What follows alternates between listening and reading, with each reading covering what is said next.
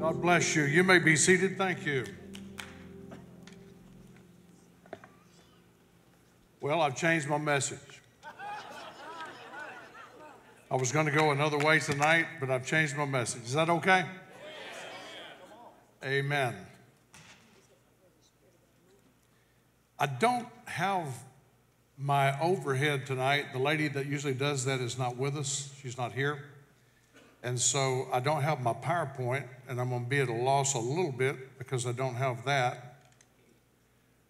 But I'll try to go through it as fast as I can. I'll tell you what, if you will, let me ask you one more time to stand and take your Bibles and turn with me.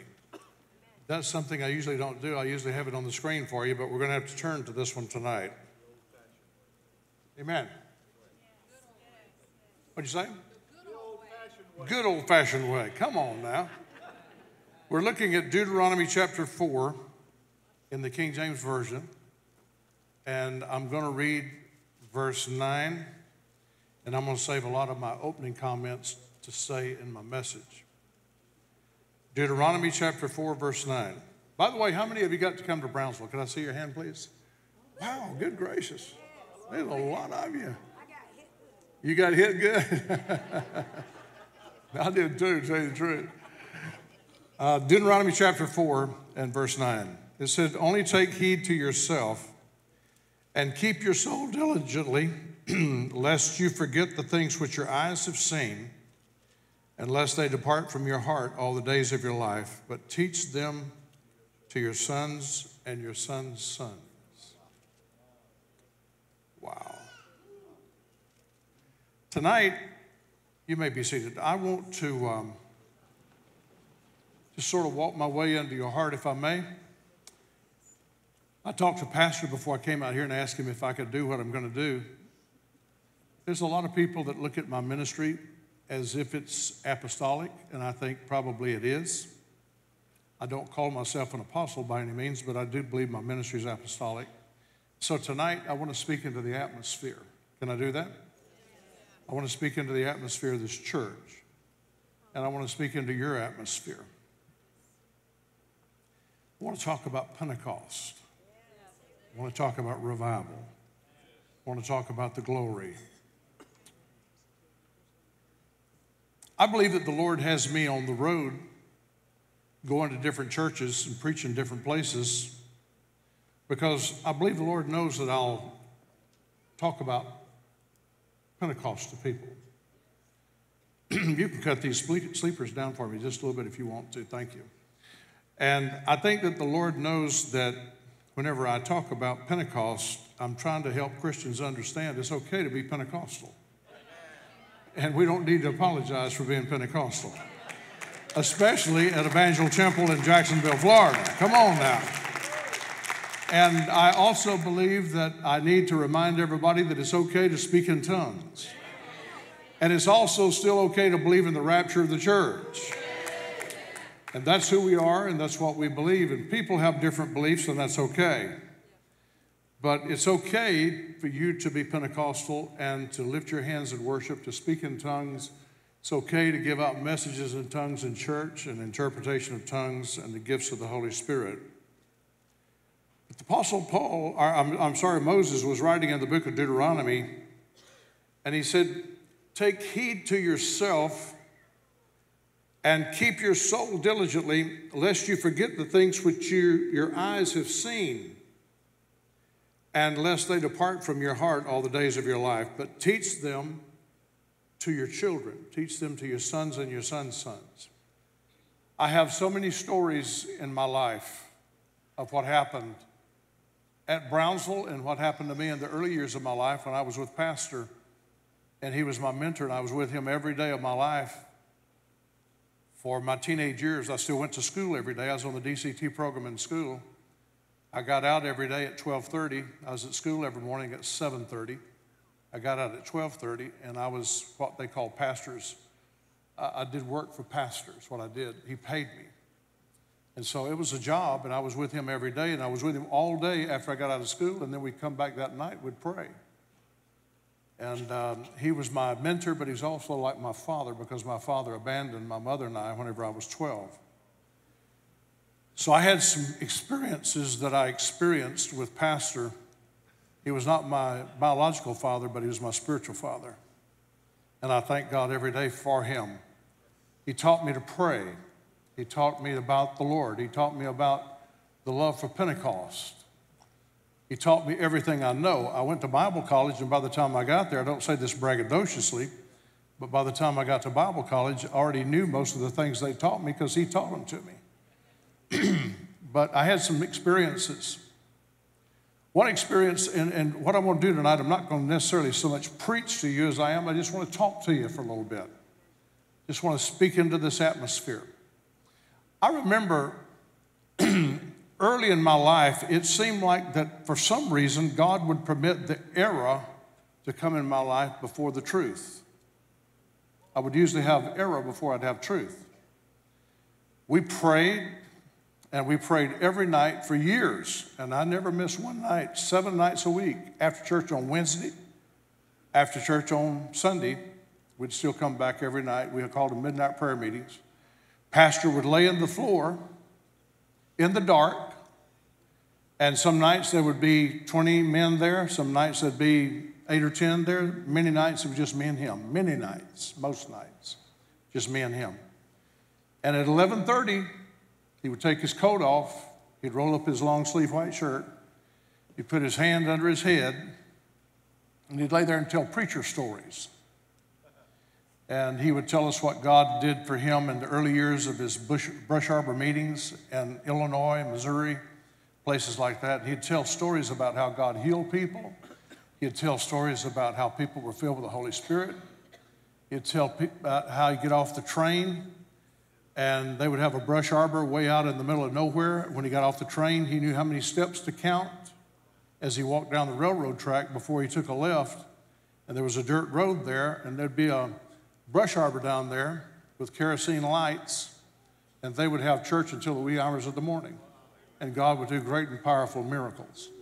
And he would tell stories. He'd tell stories about healings. He'd tell stories about miracles. And he'd just tell all kinds of things. And boy, my heart would just burn as I'd lay there on the floor and listen to these stories. But I remember one night in particular, we had a powerful prayer meeting. I came home, went to bed, went to sleep. And I had to get up early in the morning because I had to be at school at 7:30. I usually wouldn't get home at least till 1:30 or 2 o'clock in the morning. And so I woke up early that morning. Mother was in the kitchen cooking breakfast for me.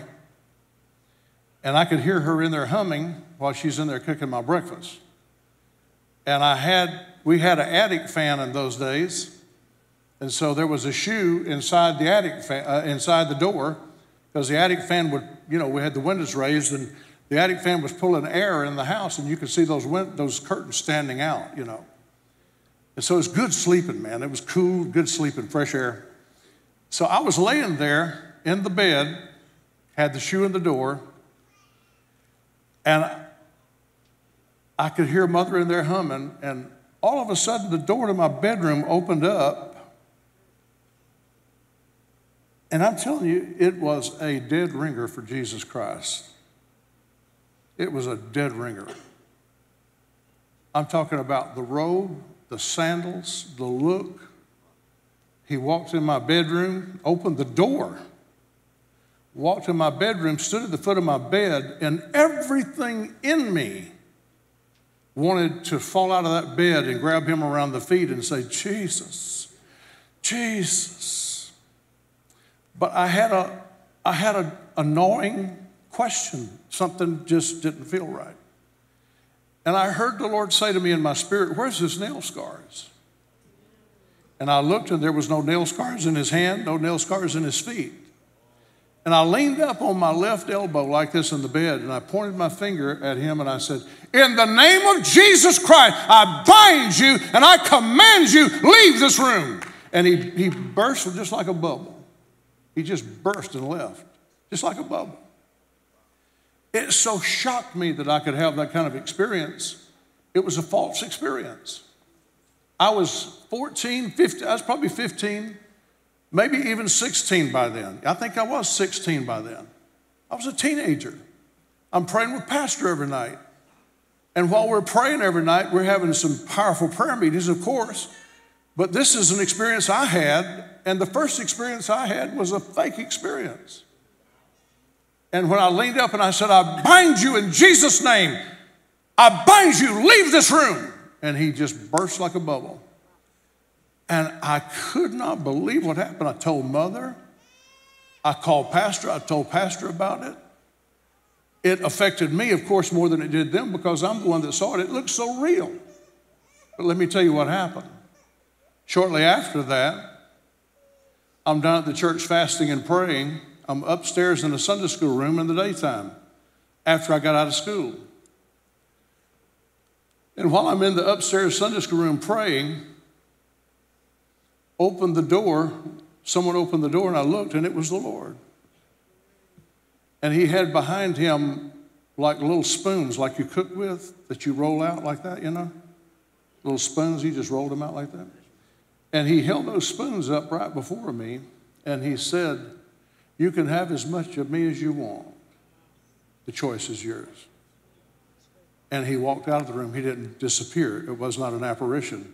It was really the Lord. I had the fake before I had the real. And I want you to understand something. We're living in a time right now where the fake is rampant on every hand. But I want to encourage you, hold on to God, have some experiences that happens in this church, have some stories to tell your children and your children's children, and be sure to share with them what God is doing at Evangel down through the years, not only now, but down through the years. And one of the things I sat there today at dinner and I heard them talking about Brother Jordan's wife. She used to be part of a church that I'd preach at in New Jersey a lot, Pastor DeMola's church. And they said that they came down here and they were part of Brother DeMola's church and they had a powerful church up there, Pentecostal church. It was seated about 5,000 people. It was a big church for New Jersey. And she said they came down here and she saw that, that Pastor Gary was running back and forth across the platform, and it caught their attention because that's what the Pastor DeMola did up in New Jersey. And they started coming to this church because they saw him running up and down the platform. They knew that the power of God was in this place. The power of God draws people. I want to tell you, the power of God does not repel people. The power of God does not turn people off. The power of God draws people. Believe me, we're living in a time today where people want signs and wonders and miracles. They don't want the counterfeit, but they do want the real. And the Bible says about Saul.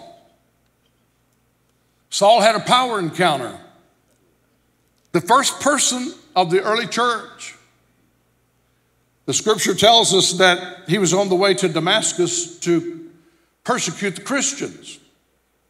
And he met the Lord. And the Lord appeared to him brighter than the noonday sun. And the Lord asked him, why are you persecuting my people? Why? And Saul gave in right there and he called Jesus. He called him by name. He said, Lord, what would you have me to do? He was a man that was hard. He was a Pharisee. He was deceived. He was killing people. He was taking parents away from kids and making them work in the salt mines the rest of their life. He was an ungodly religious bigot.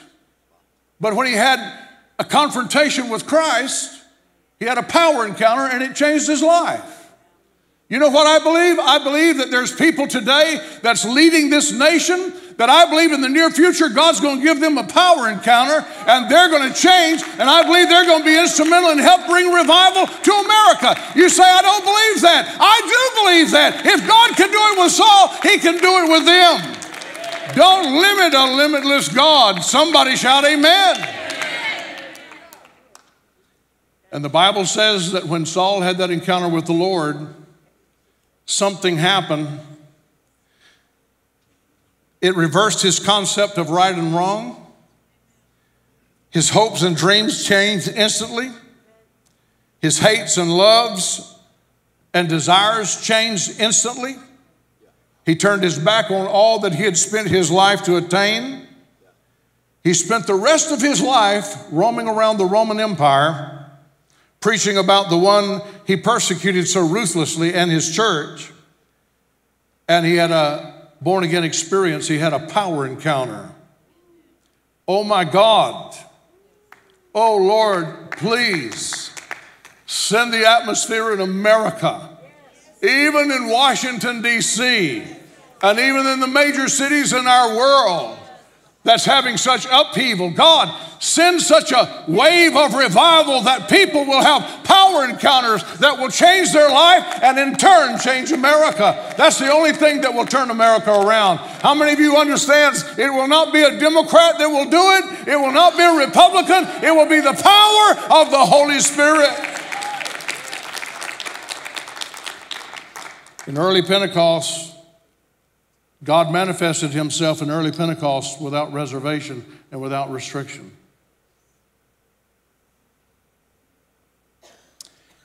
It was enough to draw people. In early Pentecost, when God first poured out his Spirit in this nation, altar calls were simple. They were matter of fact. They were to the point. There was no psychological games. Holy Ghost conviction drove lost souls to the altars where they were saved and where they repented and where they were changed. And it was not some kind of a fake change. It was real change. They had a power encounter that turned their life upside down. They were genuinely saved. They were translated from darkness into God's glorious light.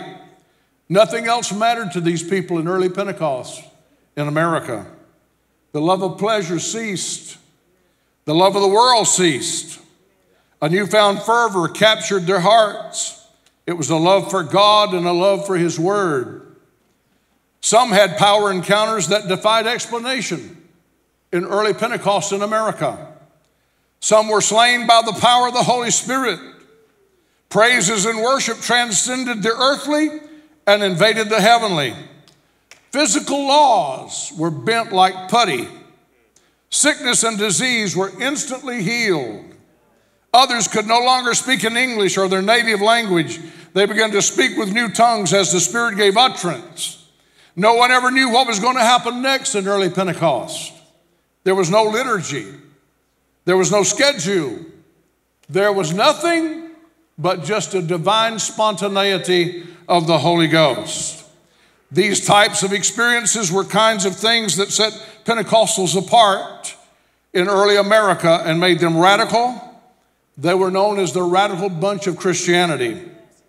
They had a collective purpose to introduce the world to Jesus as he really is. He's real, he's powerful, and he's almighty. And they wanted everyone, the dead ecclesiastical church of the hour, and a lost and dying world, they wanted them to know that there was a God anxious to intervene in the lives of mankind. And in the opening days of the 20th century, there were glorious days for Pentecostals. The flame of the fire of the Holy Ghost revival blazed hot to a cold and a dying world. The world saw real, true power of God. It wasn't fake, it wasn't hope so, it wasn't maybe so, it was real. Although they did great and powerful things by making God known, they made one blunder. And it was the blunder that I read to you a while ago out of Deuteronomy. The Bible says they failed to make known the power encounter with a living and an all-powerful God to their children and their children's children. It was a breakdown of communication from those that had experienced God and their children who had not yet experienced God. The first generation of Pentecostal prayed. They had to pray. They were the pioneers. They prayed. They sought God. They tarried. They fasted. They waited on God, sometime for days, left their crops in the field, and fasted and prayed and tarried and waited before God until God would send his power and touch them. They sought God with all of their might. They had a ravenous hunger to know God and to experience God and to experience his power. They knew that prayer brought subsequent power encounters. They knew that it was all based and predicated on prayer. And they were a praying people. Their children, however, did not have that same motivation to pray. like their parents because they grew up in a warm Christian home under Bible morality. Dad didn't drink, mom didn't drink. Dad didn't carouse, mom didn't carouse. Children grew up in a Christian home. Dad and mom had to pay the price, but many of the children did not really know the price that their mom and dad paid. They just inherited that atmosphere, and they inherited that reality. They did not have the motivation to pray like their parents did because their parents had to have it and they had to pay the price to get it. So they experienced God's grace, but they did not really experience God's power. And the first generation experienced it because it was required to change their lives. But because their children was already under a godly moral atmosphere, they didn't need so much the change as their parents did. The second generation Christians accepted Christ, but that was about it. They didn't hunger after God to have an experience like their mother and dad did. And since the frequency and intensity of remarkable signs and wonders only come because of prayer, there was not that many signs and wonders that the second generation saw that the first generation experienced. They did not know the rich value of prayer, and they did not know the rich heritage of a Pentecostal heritage. They were inheritors. They respected their parents' power encounters, but they didn't fight for their own and pursue one for themselves.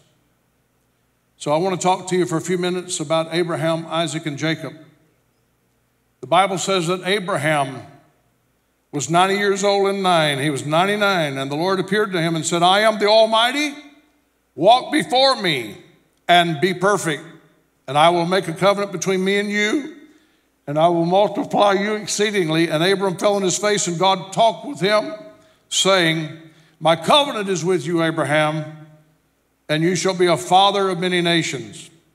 Neither shall your name anymore be called Abram, but thy name shall be Abraham, for a father of many nations have I made thee.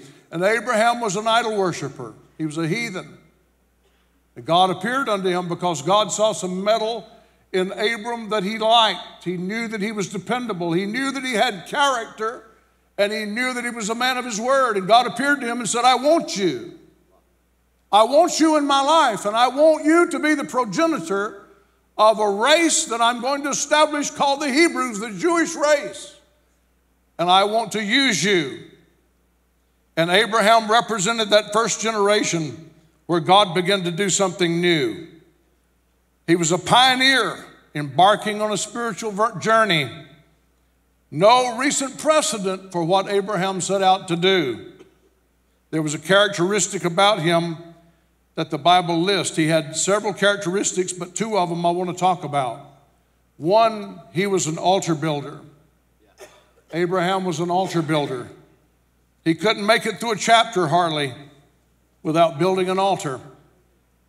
He was handy with a saw. He was handy with his hands. It wasn't an architectural zeal that consumed Abraham. It was a spiritual hallmark that he wanted to build something beautiful. And he wanted to build that altar because he's moving down this journey. He's looking for a city whose builder and maker is God.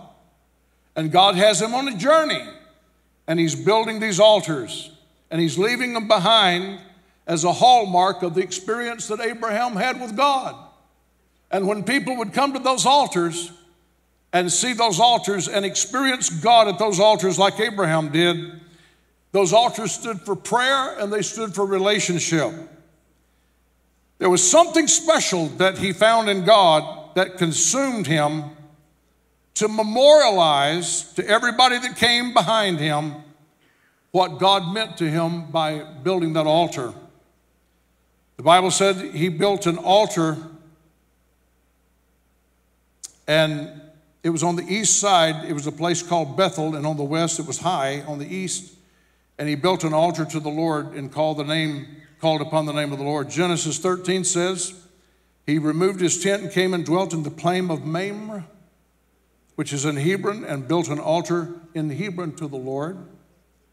22 of Genesis said, they came to a place which God told him of, and Abram built an altar there and laid the wood in order and bound Isaac, his son, upon the altar of that wood. Abraham possessed the spirit of a prayer warrior. Abraham was destined, he was committed to having a relationship with God. There was an urgency about him. He was on the offensive. I've got to know God.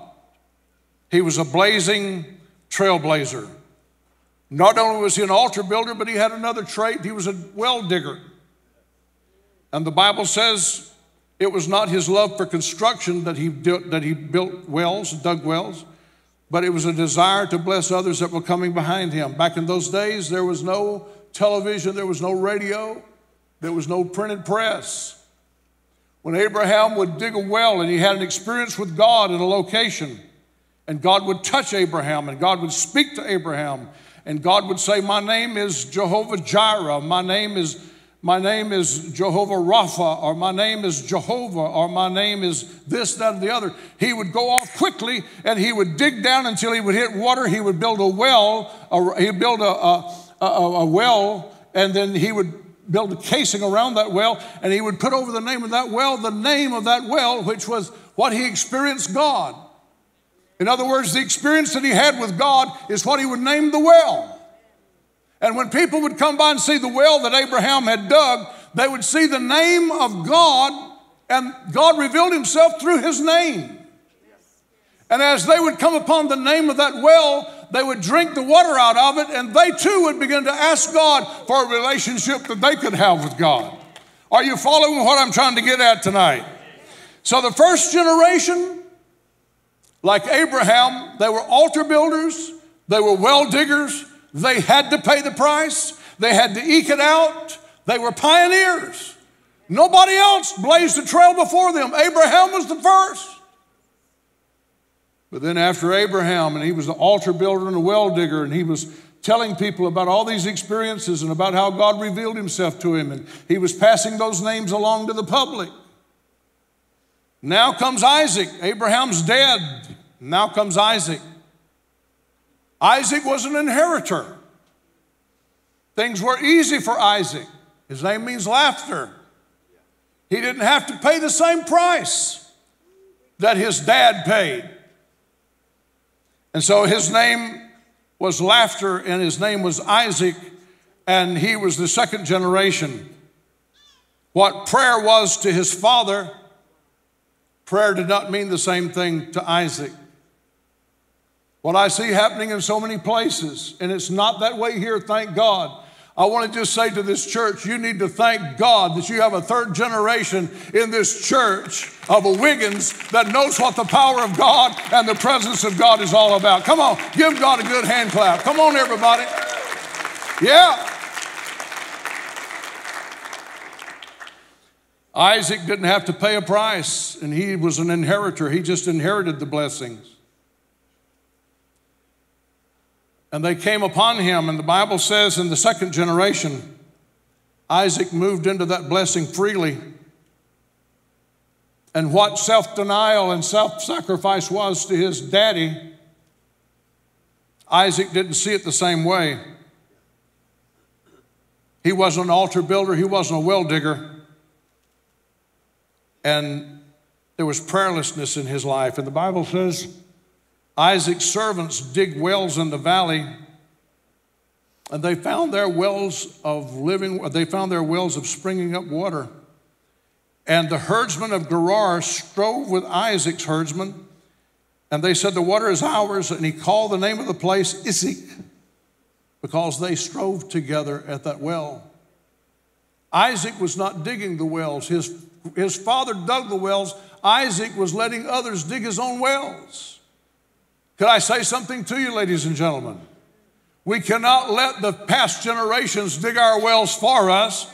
The time has come, we've got to dig our own wells. We've got to have our own experience, and we've got to have our own Pentecost. We cannot inherit it for somebody else. And the Bible said he digged again the wells of water, which they had digged in the days of Abraham his father. because the Philistines had stopped them after the death of Abraham. And he called their names after the names which his father called them. And the blessings began to flow. Now that he went back and redug the wells of his father, the blessings began to flow. He went back and redug the wells of Abraham. Today, there's churches that do not want to do that. They don't want to go back and redig the wells of Pentecost. Today, we must not assume that our descendants are going to automatically feel about Pentecost the way we feel about Pentecost. Today, I want to say this, and I want to say it in this atmosphere, and I want you to listen to me carefully. Today, we must not assume that our descendants will feel about sin like we felt about sin. Today, you cannot assume that your children are going to feel about certain abominations listed in the Bible of how early Pentecostals felt about it. And there's more of a leniency. And there's more of a tolerance. I'm okay, you're okay. And I want to just tell you tonight, as a servant of the Most High God, if that ever creeps into Evangel Temple in Jacksonville, Florida, you can kiss the anointing goodbye. You have to have convictions, and you have to stand upon those convictions if you're going to have the anointing and the moving of the presence of God. Somebody shout amen. By the time it came to Jacob, Jacob was the third generation. Abraham, Isaac, and Jacob. By the time it came to Jacob, oh my God, what was a must for Abraham was a convenience for Isaac, and it was nonsense for Jacob. By the time Jacob came along, it was nonsense. What? Well digging, are you serious? What? Altar building? Naming it? What are you? No. By the time the third generation comes, what was so important to the first generation, by the time the third generation comes, it's nonsense. Speaking in tongues is nonsense to those people. Having altar calls is nonsense to the third generation. To the third generation of Pentecostals, many times, they don't believe in the gifts of the Holy Spirit. They don't believe in tongues and interpretation of tongues. They don't believe in divine healing. They don't believe in casting out demons. They don't believe in letting the power of the Holy Spirit move. I just want to stand here tonight and speak into this atmosphere, and I just want to remind everybody, we are Pentecostals. There's been people before us that paid the price. Let us not trample on what they have done and the blood, sweat, and tears that they have laid down. Let us remember we are Pentecostals, and we've got to treasure that. And don't forget to tell your children and your children's children.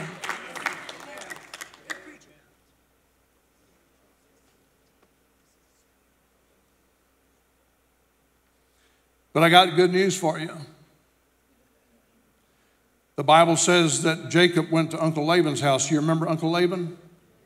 How many of you knows if you're a rascal and a deceiver, Uncle Laban is a bigger rascal than you are? How many of you knows if you're a deceiver, God's always got somebody he can put you under that can cut you down to size real quick? And God took Jacob and sent him to Uncle Laban's house. And by the time he got to Uncle Laban's house and spent some time there with him, he began to pull some of those shenanigans on Laban, and Laban began to pull some shenanigans on him, until finally one day Jacob said, I've got to go. I've got to take my wife and kids, and I've got to go. I can't tarry here with you any longer. And you remember how he stole the birthright from his brother Esau? But the Bible says after he left Uncle Laban, he sent his wife and kids on ahead, and Jacob lingered back.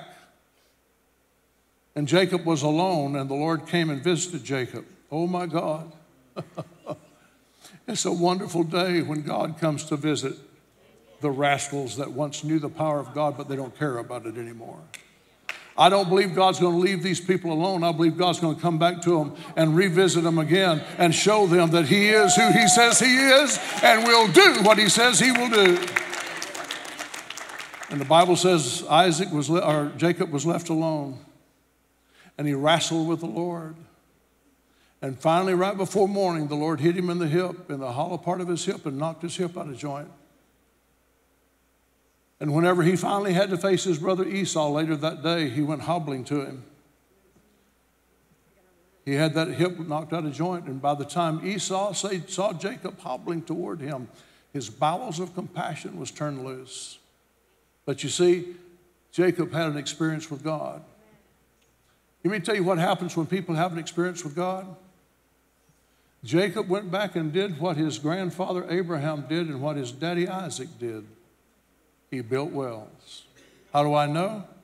When Jesus was here, the Bible said he met the woman at Jacob's well. You remember? He met the woman at Jacob's well. And that's where he told her all that she was all about. I know who you are, and I know that the one that you're living with is not your husband. I know all about you. And the Bible said that she left Jesus at the well, and she went into the city, and she said, come and see a man. Come and see a man that told me all about myself. You know, what I'm trying to say is this. Sometimes those that think that the power of God is just nonsense, and they think, well, you know, speaking in tongues and all the things that made Pentecostals is nonsense. In the days ahead, there's going to be such difficult days. People's going to have power encounters with God, and they're going to make some of the best evangelists and some of the best apostles and prophets and evangelists that you've ever heard. God is going to touch them and change their life. Somebody shout amen tonight. Woo, man, I feel that. Stand up just a minute. Let's lift our hands and praise God. I'm not through, but come on, lift your voice. Oh, come on, lift your voice, church. Woo!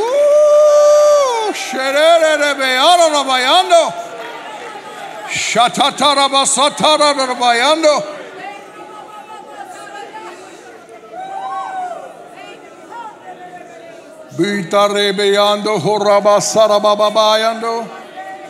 Kirarabasana bayanto.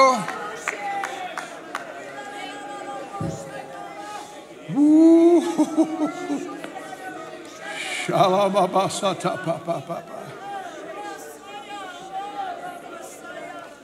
Man, I don't know about you, but I feel the power of the Holy Spirit in here. I can see it out there on you right now. Matter of fact, let's just find a prayer partner right quick and pray for one another. Would you do that, ladies with ladies and men with men? Come on, let's find a prayer partner right quick. I need a little bit of keyboard music up here, if I will, please. If you'll give me a little bit of keyboard music. Come on. Sharamo horanda bayan rabasana bayano. Bita korabasatama rabayando. Kutar umarabayanda labayante. In the mighty name of Jesus. In the mighty name of Jesus. Come on, find a prayer partner. Lay hands on one another. Begin to pray for one another. Come on, church. Let God touch you right where you are. Come on. Woo. Shelelele anomora bayara la bayando. Kitapara basara bayando ro bayande. Come on, Rabasatanda Bayando. Man, I feel the presence of the Lord in this house. Come on, church. Come on. Get a hold of God. Lay your hands on one another. Let's do it. Woo.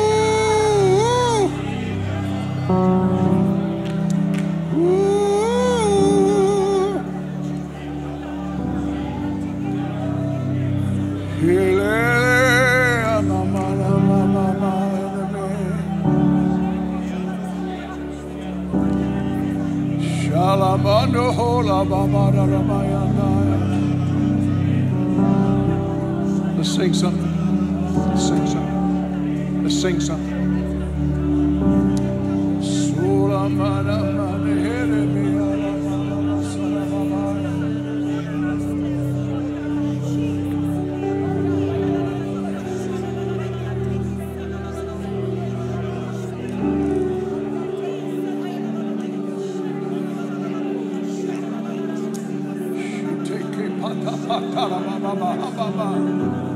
Let's go. I need a fresh wind. fragrance of heaven, pour your spirit out. Yeah. Pour your spirit out. Yeah. Holy anointing. Yes, Lord. The power of your presence. Yes, Lord. Pour your spirit out. Pour your spirit out. We need a fresh wind. The fragrance of heaven. Would you like to join me up Pour front your here? spirit out. Just join me up front here. Let's stand here for a moment in the presence of God. Come on. Anybody that would like to join me up front, just stand here. We're going to wait in His presence. Come on. The power of your presence. Pour your spirit out. Pour your spirit out. Your spirit out, Lord. We need a fresh wind. The fragrance of heaven. Come on, Pour church. your spirit out. Let's just come and wait in His presence for a Pour little your bit. spirit out. Holy anointing. Power of your presence. Pour your spirit out. Pour your spirit out. Pour your spirit out. We need a fresh wind. Fragrance of heaven. Pour your spirit out. Pour your spirit out. Pour your spirit out. Let God touch you tonight, church. Holy anointing. Let Him touch you tonight. Come on. Power of your presence. Pour your spirit out. Pour your spirit out. Pour your spirit out. Pour your spirit out. Pour your spirit out. Pour your spirit out. Pour your spirit out.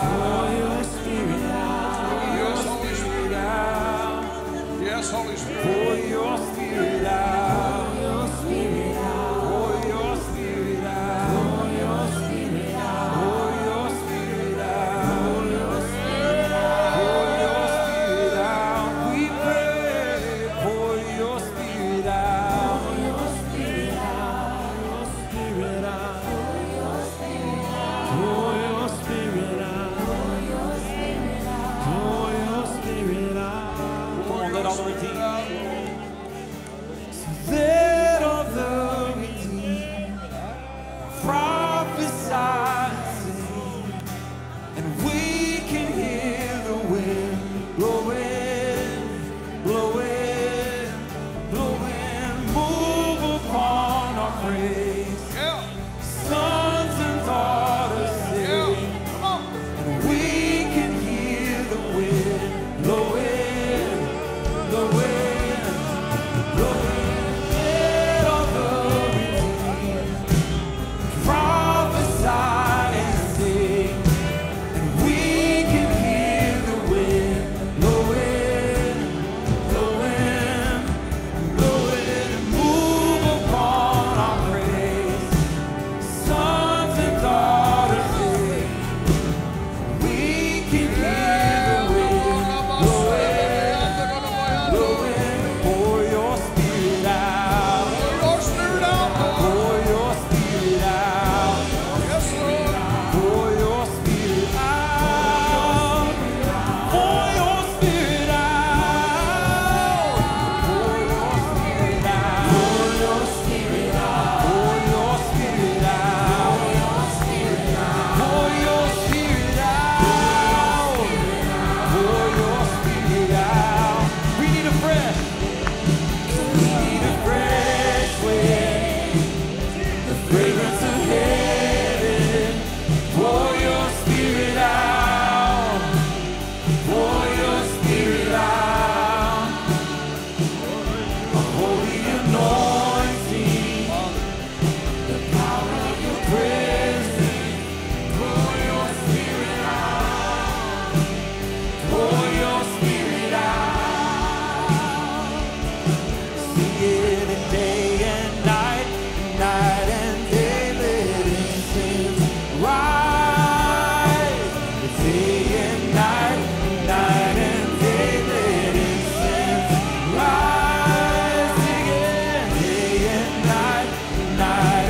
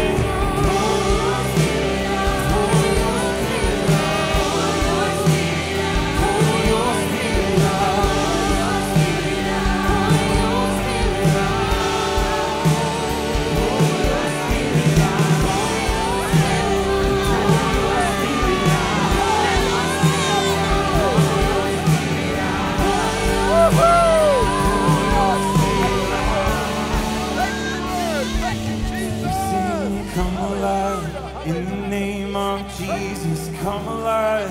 In the name of Jesus, this is a house of miracles.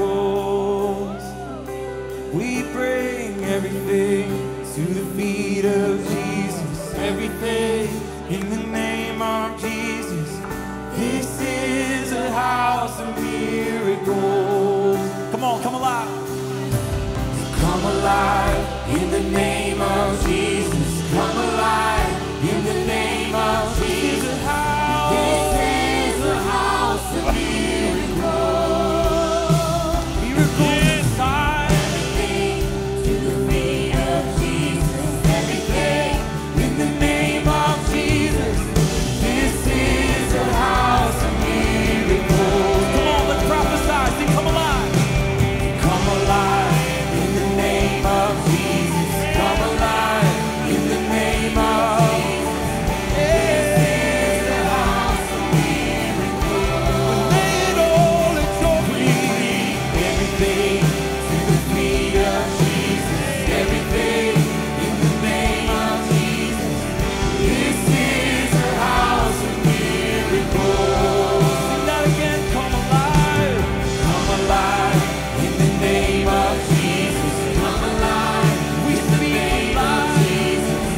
This is a house of miracles. We speak life. We bring everything to the feet of Jesus. Everything in the name of Jesus. This is a house of miracles. This is a house of worship. This is a place of praise. It's where every demon trembles. It's where we proclaim your name. Come on, this is a house of healing. And this is a house of healing. Our hearts are full of faith. You have our full attention. You have the final say. So we sing, come alive in the name of Jesus. Come alive in the name of Jesus. This is a house of miracles. We bring everything to the feet of Jesus. Everything in the name of Jesus. This is a house of miracles.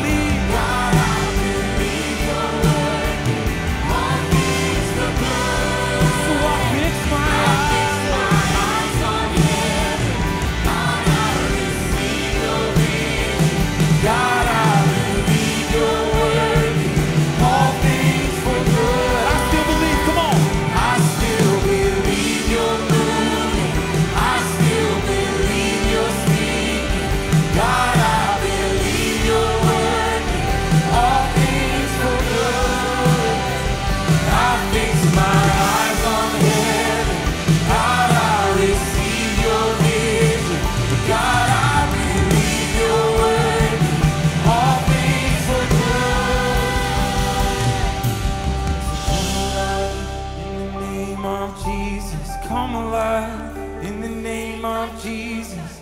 This is a house of miracles. Come on, just your voices, sing it out. To the feet of Jesus. In the name of, lift our voice. We prophesy, come alive, come alive. In the name of Jesus. Come alive in my life. Lay it all at your feet, to the feet of Jesus. Everything in the name of Jesus. This is the house of miracles.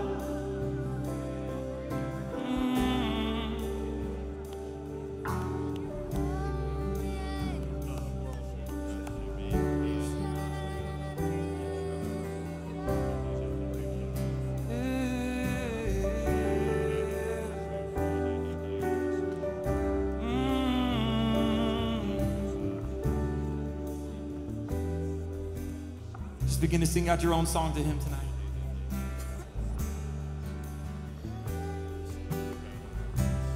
Worship you, God. I believe the impossible is currently happening and will happen. Impossible things we didn't believe, but we're gonna see it.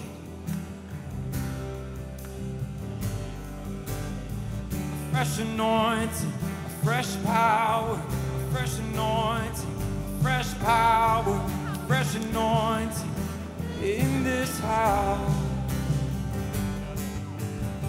A fresh anointing, a fresh power, a fresh anointing, a fresh power.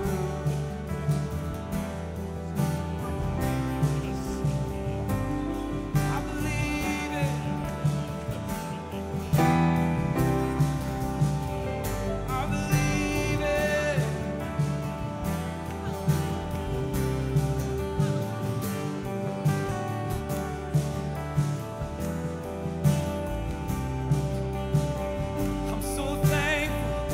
Call me friend.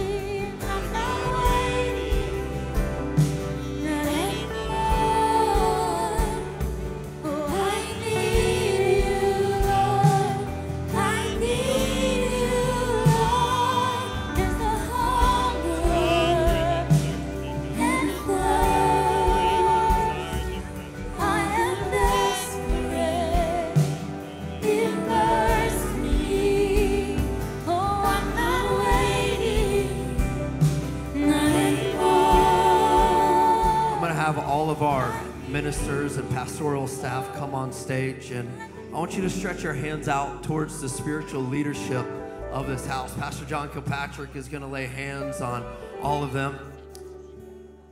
And as the ministers and the spiritual leaders, they carry a weight, they carry a burden. And we need the presence of God for the season that we are in, amen? And I'm thankful that his presence provides us with everything that we need. So this represents the spiritual leadership, the pastors, the pastoral staff. And so Jen, come on in, please. All of our ministers, I want you to just stretch your hands out. Just begin to intercede. Begin to pray over. Begin to speak blessing and life over each and every person, that God has hope. He has plans. He has destiny over each and every one.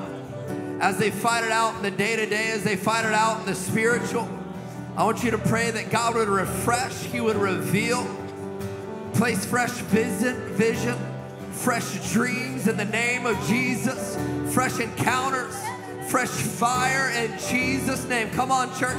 Just begin to intercede. Begin to speak it. Begin to decree it and declare it over each and every one, that as they contend for this house, are we willing to contend for them in Jesus' name? They contend day in and day out. They pray day in and day out. And I want us to speak life and speak destiny and hope over every